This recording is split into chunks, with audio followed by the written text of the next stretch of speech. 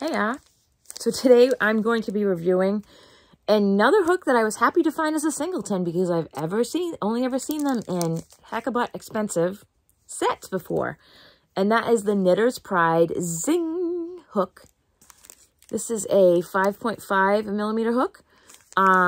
This is an aluminum hook. On the back it says, Knitter's Pride Zing in a spectrum of colors so bright and lively that it takes away one's breath.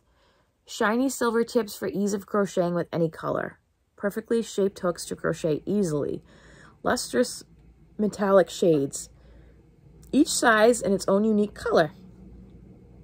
Perfectly smooth surface. And this is made in India. Let's open this up and see how it feels.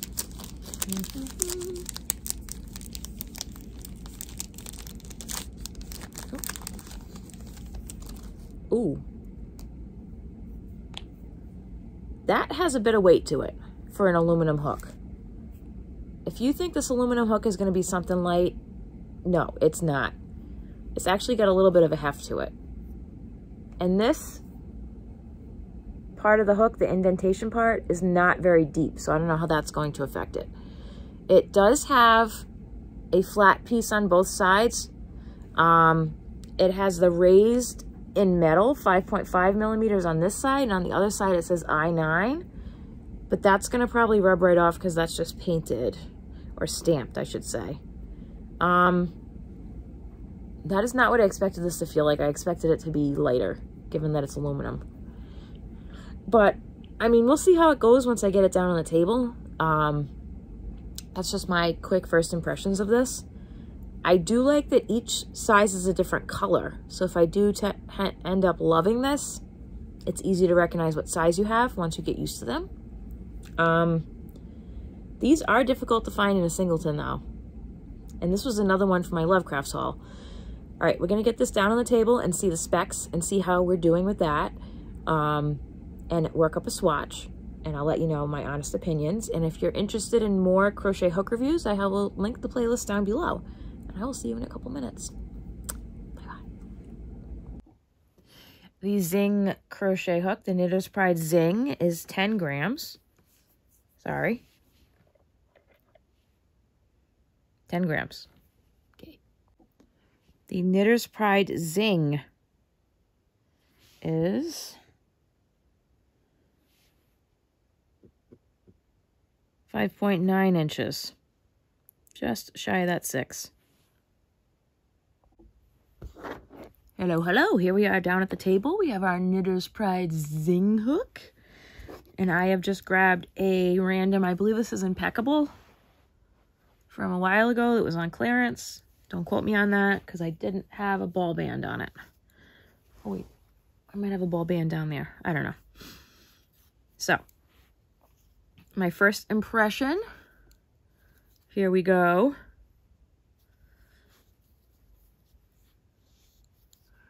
Oh yeah, the head is not that deep on here, and it's definitely got like a more blunt end. You can see that.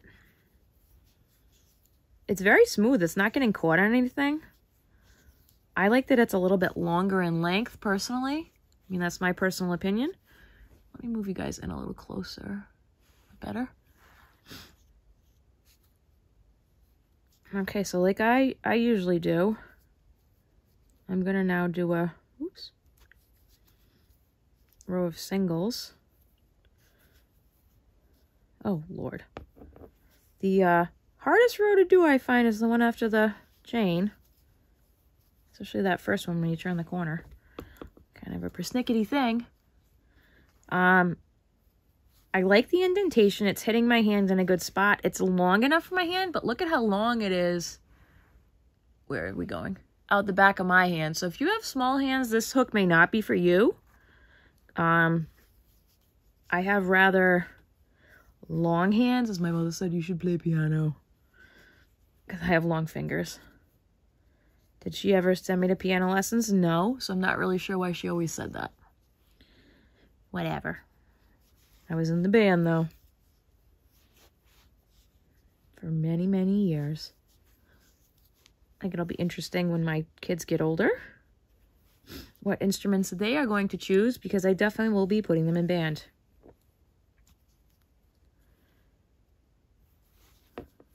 Definitely interesting. I don't even know. Super fun.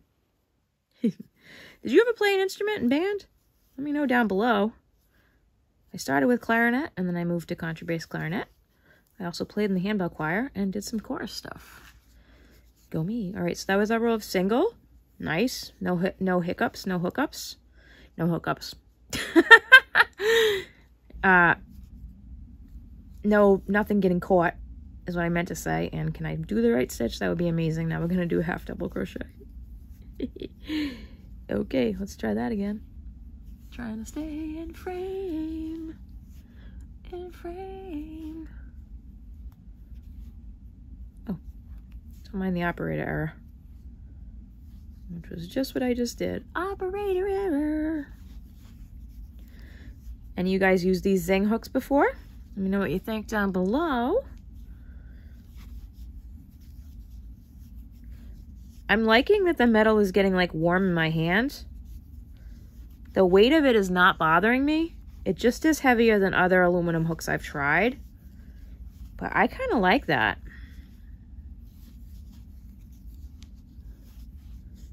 It's going pretty smooth.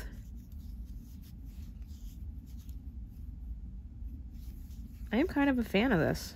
Let's get to the end of this row and then I will do my double crochet. I was super excited to find this in a singleton, i.e. one crochet hook I had to buy, because I've only previously ever seen it in, I know I didn't go all the way over, let's just move on, in huge sets. And I've seen them, where was I when I saw the huge sets? Oh, definitely at Webb's. I definitely saw that. I've seen them online in big sets. But I will link down below my Lovecrafts hook haul. That was a pretty epic hook haul that really did not cost me a lot because I waited until they were all 20% off. And I got a lot of different brands and singletons that I've only seen in sets, so that made me super happy, and some I've never even seen before. So as I'm working my way through these crochet hook reviews, I will link down below my crochet hook review playlist. And again, I will link my Lovecrafts haul. This is very smooth. I think if I was to...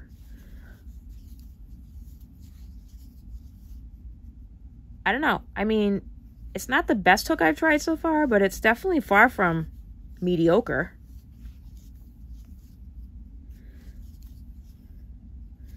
The main prohibitive